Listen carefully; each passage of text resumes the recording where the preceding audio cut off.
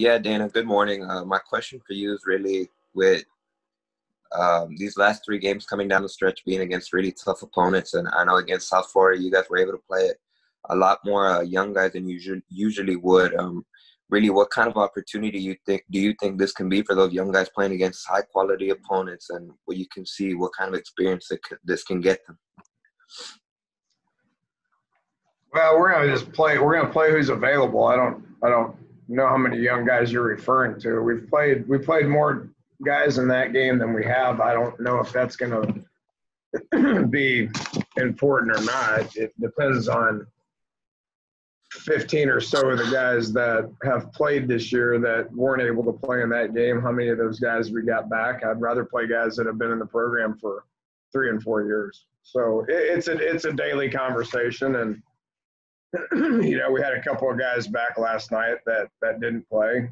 Hopefully that trend continues and we get to play the people that are here on scholarship that have played for years. So that's what we're going to need to have happen in order to play good teams, which, you know, SMU's are a really good team, have been for a couple of years, and we've played good teams this year as well. So not really looking past anything other than SMU right now. Not worried about the other ones. The only ones that counts is SMU this week.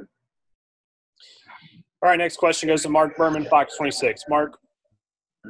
Dana, what stands out to you about when you look at SMU on tape on both sides of the ball?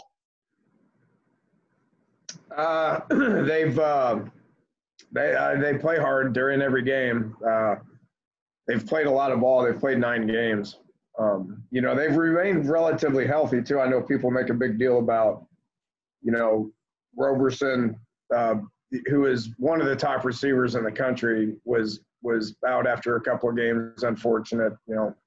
Obviously have a history with him, recruited him at West Virginia, turned into a great player. It's unfortunate that he got hurt and out for the season. And, you know, another receiver got knocked out at it, who I don't know if 5 is going to play or not. None of my business. But other than that, they've remained relatively healthy. I mean, if you look at their defense, it's been pretty much the same guys, you know, each and every week. And then, you know, from an offensive perspective, you know, they've you know, a couple of guys on offense, they've remained relatively healthy. It starts with their quarterback on offense. Obviously, Michelle, it seems like he's been around here forever. I've had to coach against him for I think 4 years now. You know, so know a good bit about him. But they got you know, their back is really good, Bentley. You know, and they lose receivers and they just plug other ones in there and they play pretty good. So. You know, it's going to be a challenge for us defensively. They can make plays, and it all starts with their quarterback. Dana, can you give us an update on how Marquez is doing? Day to day. All right, next question goes to Joseph Duarte. Go ahead, JD. Hey, good morning, Dana. I was curious on Marcus Jones. You know, he was a guy that, you know, even before he stepped on the field last year, you were pretty high on. Just him as a return guy, what makes him stand out from possibly others? And just curious, is there a backstory on how you guys were able to land a guy like him in terms of, you know, connections or anything? Yeah, Alabama connections with Zach Etheridge. You know, and you know, I put you on high alert that Marcus was pretty special. He's one of those guys last year that got tired of saying we got guys that are in the program that are going to make a difference at some point. Just be patient. Those guys who coached against him at Arkansas State too, Joe and Brian coached against him when they were at Arkansas State and Marcus was at Troy. I think he returned a couple for a touchdown against him or whatever. So we knew he had the capabilities of being able to do it.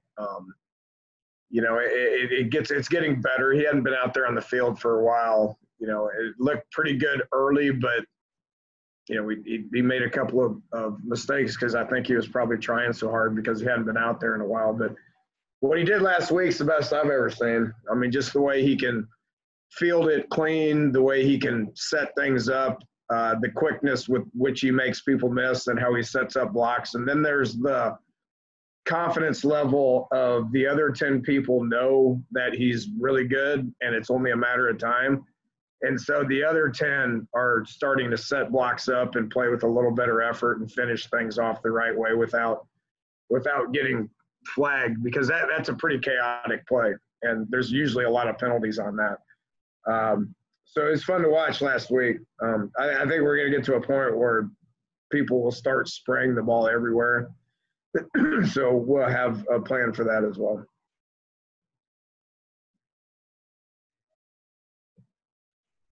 We've got questions for Coach. Please raise your right hand. JD, back to you. Also, another guy, Dana, the Christian Trahan. People look at that position and at least about what their role is. But I mean, he's a guy that you put him in and he pretty much does anything you ask. Is there, anyone you have had in the previous stops that he compares to, or just how special he is, the ability to go out there and do so many different things for you? Christian's coming into his own. Hardworking, tough, smart. Man, he's fun to coach just because whatever we ask him to do, he can do. He's very versatile at that tight end role. I'm having some fun with him right now. He's watched a lot of the guy that I had at West Virginia my last 3 years, Wesco. Wesco actually texted me Friday night and told me to quit messing around and get 85 the ball.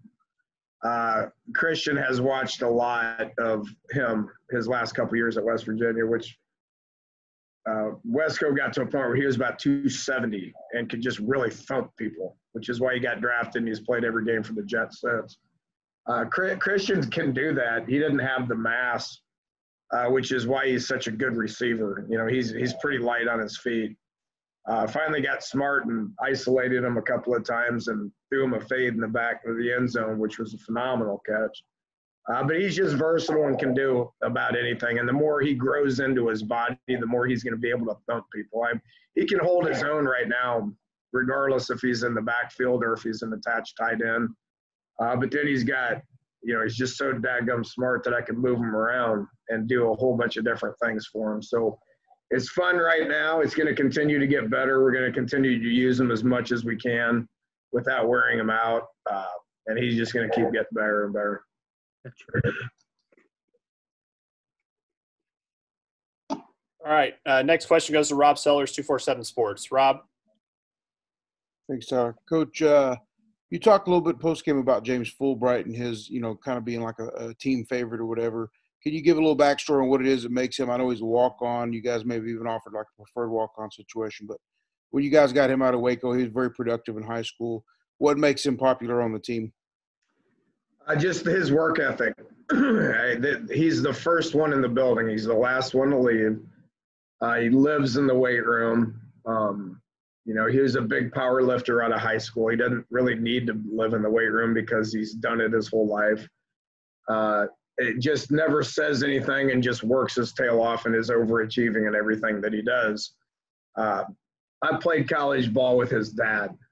So I've known about James for quite a while. And, when I got the job here, his dad called and I said I'd love for him to be on the team. So we got him down here on the team. And, he's not very big. He's not very tall. I shouldn't say he's not big. He is big. He's thick. He's thick now. I mean, he's strong. He's one of the strongest kids that we have on the team. But just the overachieving aspect of his work ethic, the team loves him. So, just through playing scout team, everybody's like, man, he's so good on scout team. Try to play him. And we started using him on special teams a little bit, and he's making plays. And every time we hand it to him, he falls forward for about 10 yards. So, it's one of those feel-good stories because the team likes him so much and respects his work ethic, and is honestly the hardest working kid on the team. So was happy to see him, make a play that affected the game, and and the team never seen anything like it. On the sidelines, the amount of excitement that was there for him, and in the locker room as well. All right, swinging it back around to Mark Berman. Go ahead, Mark. Dana, what is that like, having the son of a guy you played with playing for you? Man, it feels old. I mean, I got my own kid on the team, and I ignore him. So when one of my buddy's kids is out there making plays, I mean, it's pretty cool. It's probably one of those things where we look back on after it's all said and done and say, man, that's pretty cool. I mean, I'm happy for all my guys when they make plays and have fun. And that was a game that we kind of needed because we just needed to be able to have a little bit of fun with it. And obviously did that. Should give us some confidence to be able to have a little bit more fun here this Saturday. Does your son ignore you back? Yes. Speaking of quarterbacks, what have you thought about the growth of Clayton back there? had his best game, I think. Our pass game in the running game, we had his best game. He's never had 100 yards. I looked at it. I had one time in 16, my quarterback went for about 150. Is against Kansas. But, 120 on 10 carries with the 12-yard average is pretty spectacular. So him in the running game was outstanding, and we schemed some things up and looked really good. He was very patient. His position where he needed to be was really good. His decision-making was really good. His patience running and protecting himself was really good as well. Pass game was just okay, but I think that has a little bit more to do with – 3 starting receivers were out. That hurts everything. When 3 starting receivers are out, the timing is something that's concerning. So we need to get some of those guys back, improve the timing. We had too many drops. I think we had 6 drops in the game. That's not on Clayton. And just missing guys. So the focal point was the run game, which we needed to get that going. Between Mulba and Chandler and Keelan, I thought they ran hard. Need to get the passing game going. I think Clayton's ready to take that next step, but he needs guys to throw to too. How much does that help you when other teams like SMU, they're watching Clayton running, and they're trying to game plan for all that? How much does that help you going forward in terms of what they're thinking and trying to defend against you?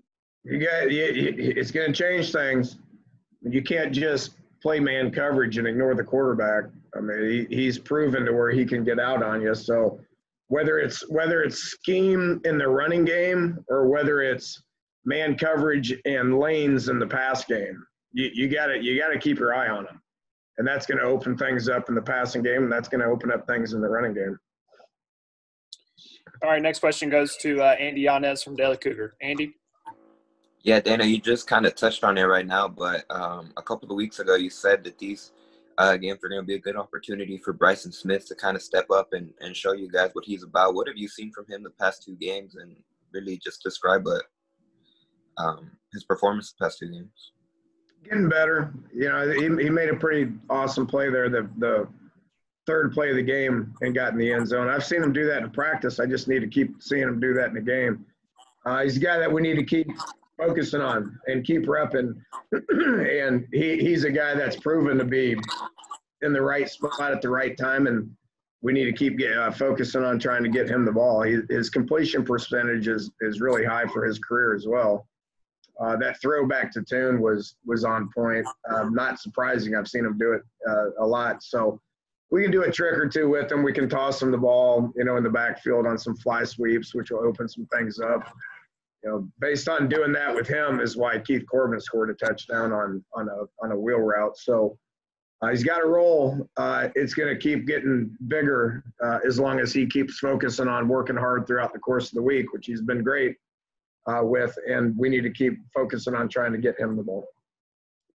Got time for 2 more. We'll go to JD and then back to Randy McElroy. Joseph?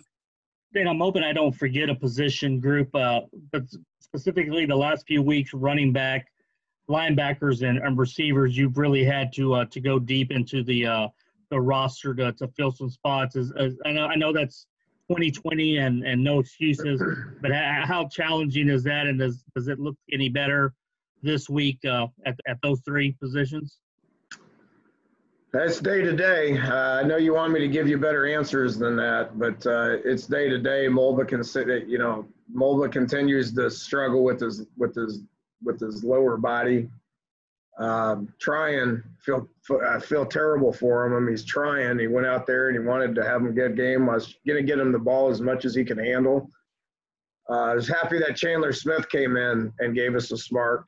That's the best I've seen him play. Happy with Keelan Walker's progressive nature, which he's attacking every week.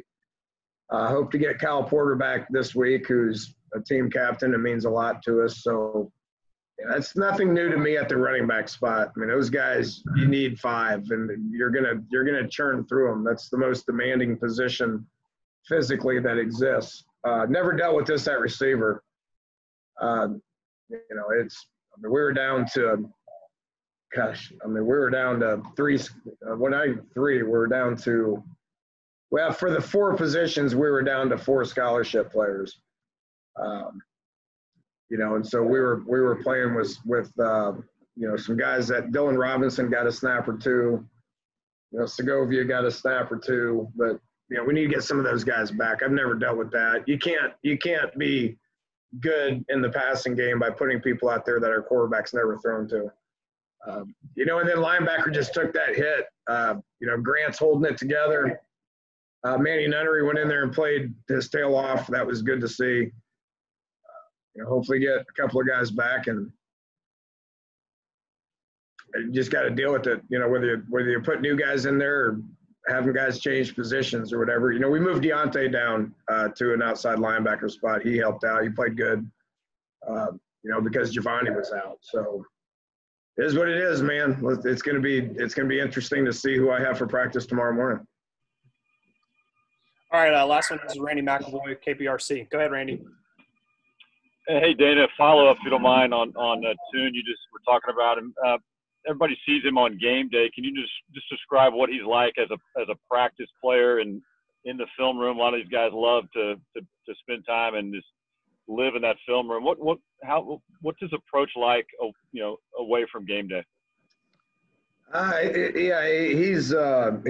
He's pretty tuned in. He's got kind of a coach's kid mentality. He's always there.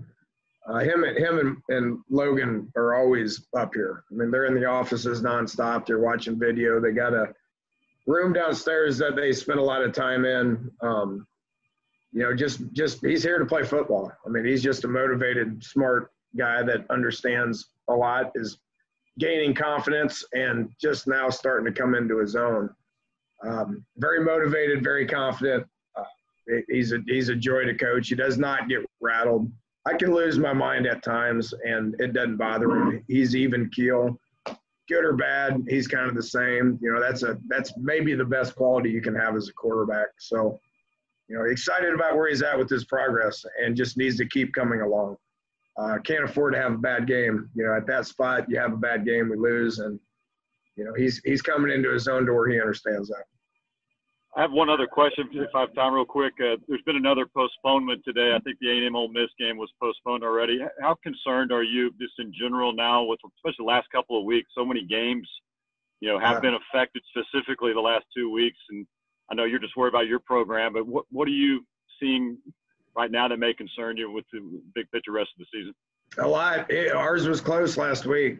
Ours was close. I mean, South Florida was 1 or 2 away from being canceled. We were 1 or 2 away. We just talked about those 3 rooms we have. I mean, it doesn't matter if it's injuries or COVID or whatever it is, when you combine them, it's the same thing.